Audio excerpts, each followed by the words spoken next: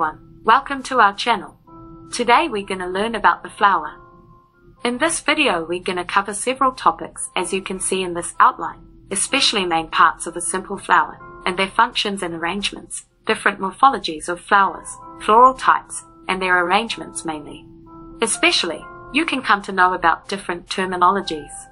As flowers are the main part of flowering part identification, as a botanist, you need to have a basic idea about a flower. In this figure, you can see main parts of a simple flower, including receptacle, sepals, petals, carpel that includes ovary, style and stigma, and the stamen that contain filaments and anthers. A bract is one form of leaf modifications, or reduced leaves associated with a flower at the base near peduncle or pedicle.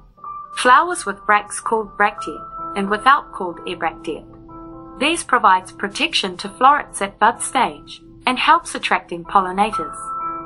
Floral corona are also called paraperigonium, paraparagon, or paracorolla. This is a ray or a ring or a set of floral appendages between sepals and petals, or arising from corolla or the outer edge of stamens with vivid colors to attract pollinators, or act as a nectar guide. It is often positioned where the corolla lobes arise from the corolla tube. These can be found in species such as Narcissus, Passiflora, Hippeastrum, and families such as Asteraceae, Liliaceae, and so on. In these two flowers you can see the floral corona in purple color in Passiflora, and yellow color in Narcissus, pointed by red arrows. The next important part of the flower is the peduncle or pedicel, where the main axis or the stalk of the flower of inflorescence get attached to the stem or the peduncle. Simple flower has one pedicle, but if that is an inflorescence it has a peduncle with several pedicels. These peduncles or pedicels support the flowers. Receptacle is the thickened part of a stem of the pedicel from which the flower organs grow. It can situate below or encase the reproductive organs of the flower.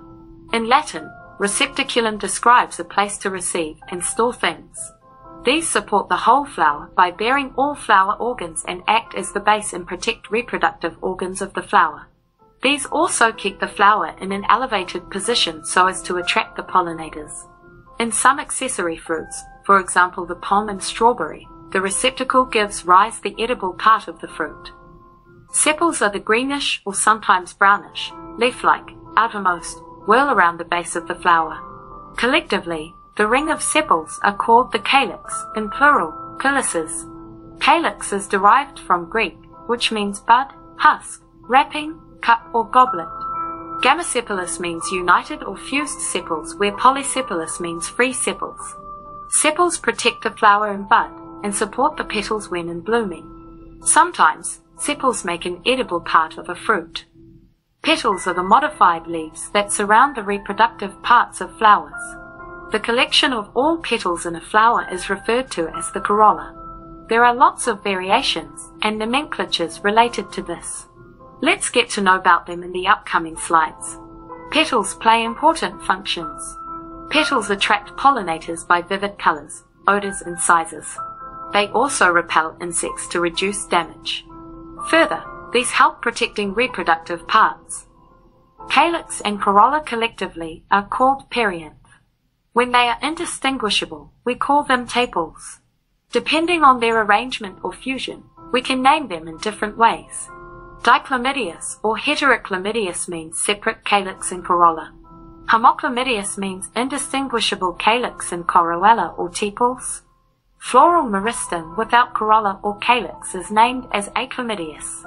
Flowers without either the petals or sepals are called monochlamydeous. Flowers are also categorized depending on the perianth arrangement or color. Biseriate is referred to as a perianth is in two whorls, where a flower with green perianth is called sepaloid flower, while petaloid flower has a brightly colored perianth. There are different petal and corolla types too. When flower has a corolla with separate petals, without fusion of individual segments, it is called apipetalous. Polypetalous or corypetalous flowers have petals that are free from one another in the corolla. In gamopetalous or sympatalous flowers, the petals are fused or at least partially fused. Syntepalous flowers have fused tepals and sometimes they form a tube. This slide shows different names given to flowers depending on their shapes. For instance, Funnel form flowers have funnel-shaped corolla. Cup form has a cup-like corolla, and so on. This slide also shows some more forms of corolla. Flowers are also categorized based on their corolla arrangement in floral bud, which is called aestivation. In these figures, just note how the petals are arranged. For example, in valvate form, petals are not overlapped. But in the twisted form, one corner or a side of the petal is covered by the other petal, and so on. Flowers are further categorized based on their symmetry. The petal whorl or corolla may be either radially or bilaterally symmetrical. Actinomorphic or radial symmetry or ray-formed means the flower can be divided into two identical halves when divided though center. Petals are essentially identical in size and shape. Examples are IE mustard, datura, chili. The next category is zygomorphic or bilateral symmetry or yolk or pair-formed. In this, flower is symmetrical in only one plane or identical in only one plane cut. P. Cassia and bean flowers are good examples for bilateral symmetry. Asymmetric or irregular means none of the planes are identical. Other floral parts may be modified from the regular form, but the petals show the greatest deviation from radial symmetry. Canna flower is an irregular one. Flowers are also identified based on the number of petals. In trimerous flowers, floral appendages such as calyx, corolla, or perianth are present in 3 or multiples of 3. Tetramerous flowers are arranged in similar whorls of 4. In pentamerous flowers, floral parts are arranged in clusters of 5. So far, we have been discussing on different petal and corolla arrangement. Now let's get to know about male parts of the flower, or we call it Androecium. In this figures you can see an anther. Its cross-section showing pollen sacs where pollens are produced and different shapes of pollens. It is interesting that plants can be identified based on pollen characters as well. Scientists use these information to identify which plants have existed in ancient time. In this slide you can see how pollens are produced in pollen sacs and how they are released to the environment. The next figure shows how a pollen is germinated, which is similar to pollen finding its way to the ovary during fertilization. Flowers are also categorized based on their stamen arrangement. Epipetalous flowers have stamens that are attached to petals, such as in brinjal. Epiphyllous flowers have stamens attached to perianth. Lily is a good example. In polyandrous flowers, stamens are free, while in synandrous flowers, stamens are united. Synandrous flowers are in 3 types. Monodelphous, where stamens are united as a bunch or a bundle, such as in China or rose. Diadelphous flowers with stamens united as 2 bundles, as in pea. In polydelphous flowers, stamens are united as more than 2 bundles. Citrus is an example. There are variations in stamen lengths too. Let's move on to female part, or the gynoecium. You can see the structure of carpel that include ovary, stigma and style. Next is the cross-section of the ovary showing different tissue arrangements. Flowers that have more than one carpel is termed as polycarpellary pistils or pistils with many carpels. These can be seen as 2 types. Apocarpous flowers have 3 carpels. Lotus and rose are good examples. Syncarpous flowers have fused carpels, for examples mustard and tomato. 3 types of flowers can be found based on the position of the ovary in a flower. In hypogynous flowers, sepals, petals and stamens are attached to the receptacle below the ovary. So ovary is superior. Tomato, tulip, mustard, brinjal and snapdragon good examples. In perigynous flowers, sepals, petals and stamens are fused at the base to form a cup-shaped structure called a hypanthium, which is inserted beneath the ovary. So the ovary is superior. Cherry, prunus, plum, rose are examples for such flowers. In epigynous flowers, sepals, petals and stamens arise from the top of the ovary, or from a hypanthium inserted above the ovary. So the ovary is inferior. Daffodil, guava and cucumber are the examples for this. Now let's get to know how the ovules are attached in the ovary. This is called placentation. There are different names given for identification of these types of forms. To determine which they belong, you need to look at the flower in 2 different sections. This table shows you these placentations in detail. Now, using both carpel and ovule arrangement, we can define these different forms of ovaries and flowers. So far, we have talked a lot about different parts of flowers and their arrangements.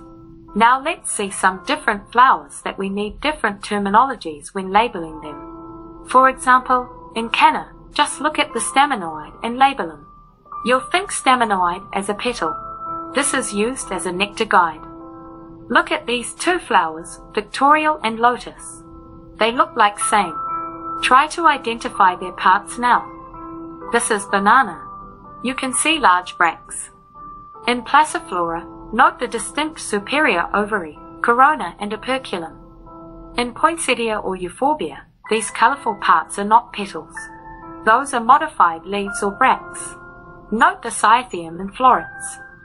For Poaceae or grass family, there are different terminologies. For the composite flowers such as in family Aestivation, there are two floret types called ray florets and disc florets. These figures shows the sunflower. This one is again a composite flower, such as in zinnia. Above we mainly focused on simple flowers and some modifications and identifications. Now let's see inflorescence, an axis that contains bunch of separate florets because they have unique and interesting arrangements. There are two main types. Racemose or indeterminate axis, where main axis continue to grow indefinitely and does not terminate with a flower. Cymose or determinate axis, where the main stops growing and the oldest floret can be found at the end of the axis and opens before others. These can also be found as simple or compound based on the know of axis they have. In this slide, you can see the terminologies used in labeling these inflorescence. Depending on the arrangement of these axes, different names are given. These are for cymose type.